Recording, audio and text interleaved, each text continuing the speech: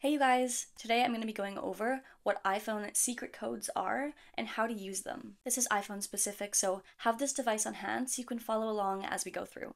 Let's jump right in. So if you don't know what iPhone secret codes are, they're known as unstructured supplementary service data codes, also known as USSD codes. These are essentially just shortcuts that you enter to get unique settings and functions within the device. Before the settings app on the iPhone got more advanced today, these secret access codes were a lot more popular and helpful. Now, however, you can kind of do all of these things within the settings app, but these secret codes are really helpful to know, and you may be able to discover some fun capabilities or access special information faster. Some examples of the things that you can access with these codes are checking the IMEI of your phone, changing call forwarding settings, seeing advanced network details, and much more. As I said before, you can do this in your settings app now, but these secret codes can be even faster if you want to access this. Using these secret codes is super easy so long as you know the codes. So essentially all you're going to do is use your phone app and go into the keypad.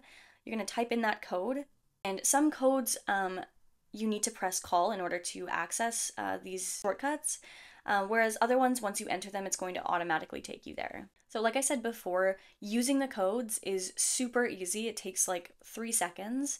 The difficult part is knowing the codes and finding them. So we've compiled a list of all of the most helpful and popular codes that you can use, and then by watching this video, you'll have them in your back pocket. You can write them down or go back to this video to find them again. To check your IMEI, the code for this is going to be *#06#, and it's going to immediately take me to this page here, to my device information. If you wanted to keep this information, you can screenshot it so that you can access it later. Otherwise, you can always use this code again. If you're based in the USA and you wanted to call somebody without using your caller ID, you would simply add *67 and then enter the number that you'd like to call. If you're outside of the USA and you wanted to do that same thing, you would use *31# and then you would also enter the number you'd like to call. If you wanted to see detailed information about the network that you're using, the code is *3001# 12345# followed by another star. And like I said, if it doesn't take you here automatically, you'll select the call button, and then it's going to bring you right to your service information or your network information. It may take a minute to load everything. Once it's loaded, you can select everything. You can go in and look. To access the call waiting settings, it's going to be *#43#. And then we'll hit that call button. It's going to bring up all of this information here, and you can go over it. Once you're finished, you'll just select dismiss. If you want to take a look at your call forwarding status, it's going to be *#21#. We'll select the call button here, and it's going to load everything for us. And you can go into your call forwarding status and go through all of these, and then just select dismiss when you're finished. To take a look at your block number settings, you'll go *#33#, select that call button. It's going to load everything here, and it's going to go over all of your blocked call settings. If you would like to forward calls to another number, you would just simply do *21 followed by the phone number, and you'll end in a pound. If you want to force show your caller ID when you call somebody, you'll do #82 followed by the phone number you'd like to call. And if you want to launch field test mode, you're going to type 3001# 12345 followed by another pound, and then you'll select that call button once again. If you'd like to access how many missed calls you have, it will be *#61#, and then you'll select that call button. Here you can access all of your missed calls.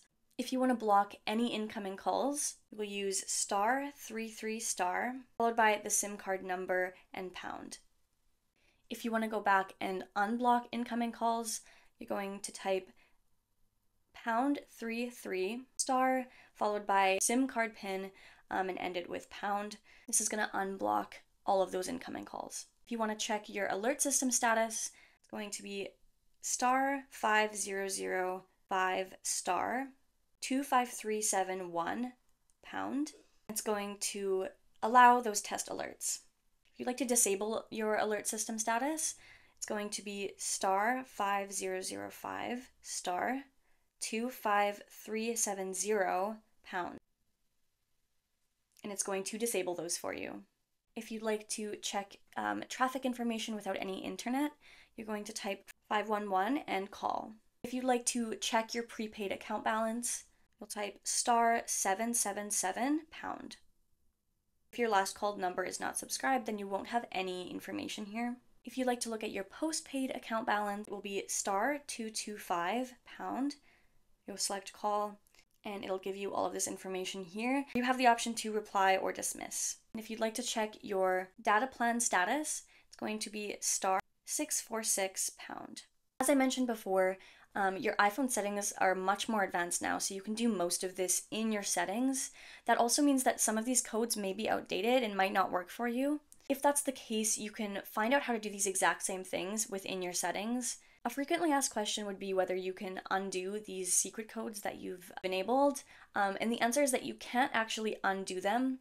So if there's certain codes that you don't even remember that you've enabled, your best bet would be to factory reset your iPhone so that everything is back to its factory settings. If you don't know how to do a factory reset, you're just going to launch your settings and scroll down to General.